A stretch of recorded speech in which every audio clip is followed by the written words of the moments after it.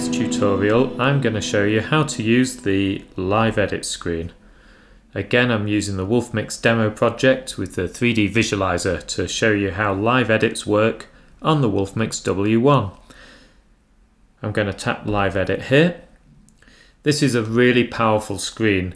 It essentially allows you to store whatever you want into any of these buttons. You've got 20 buttons here, and by changing the page you've got another 20 here. So you can create up to 40 custom buttons, and in every button you can choose a specific value for every DMX channel. For example, imagine you wanted to light up a mirror ball. You might want 2 lights in white. Well, let's try this. Here we've got the moving heads in the 3D visualizer. Let's say we wanted the first head and the last head in the top row to turn white and to point in the middle of the stage. I'm going to tap an empty space, so let's put it over here in the bottom right. Here we've got all the lighting fixtures in our project, 5 pages of fixtures. We've also got the groups here, so I'm going to filter just the top heads. I'm going to select the first moving head and the last moving head, and then I'm going to press edit. So here we can change any channel. All these are the channels of the selected fixtures. So for example, to set it to white, I can set the cyan, magenta and yellow to 0. I could also move these lights up a little bit.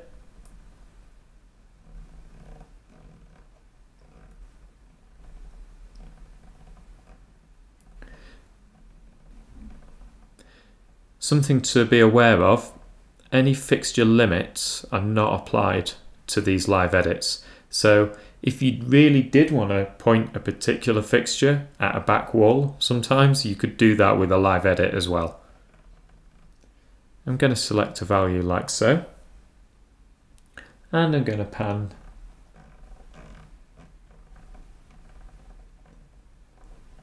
this light over here.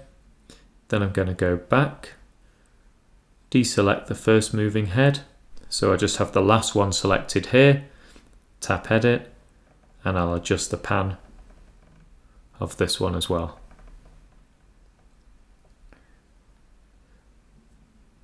So now I've made an edit to those 2 moving heads. I can give it a name by tapping here. I'll call this mirror ball. Just imagine there's a mirror ball in the middle of the stage there. Perhaps a strange place to put a mirror ball in the middle, but there we go. If I hit the flashing button, so I can switch this on and off. If I switch it off, the lights go back to doing what they were doing before.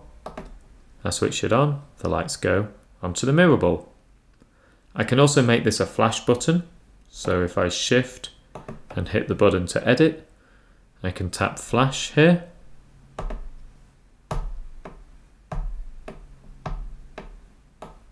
This is good for creating some custom colour flashes, for example, which is what I've done on the bottom here. You can use live edits for things like prisms, where there isn't a special function on the Wolfmix. Start rotating the prism. I could give it a smaller iris.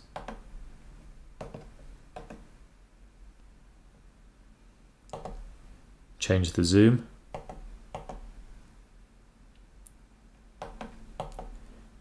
You can also take a snapshot of the DMX with a live edit, which is quite interesting. Watch this. If I go and trigger a preset, let's do Milky Way, for example. I can go to live edit, create a new live edit by tapping an empty button here. Select a group of lights, so I'm going to select my top heads again. You can select all the lights in a group by tapping the encoder. I can press edit, and this magic button in the top right records DMX. This will take a snapshot of the current DMX output and save it to the fixtures. For example, if I hit record DMX, the snapshot's now been taken and I can save that. Perhaps I want it as a flash button. So the effect's moving, I hit this, and it triggers the snapshot. Let's trigger a different effect so we can see it in more detail. Let's say we have this red wash effect. I go back to Live Edit, I hit Edit 11, and it jumps back to this. So that's the Live Edit, and I'll see you in the next tutorial.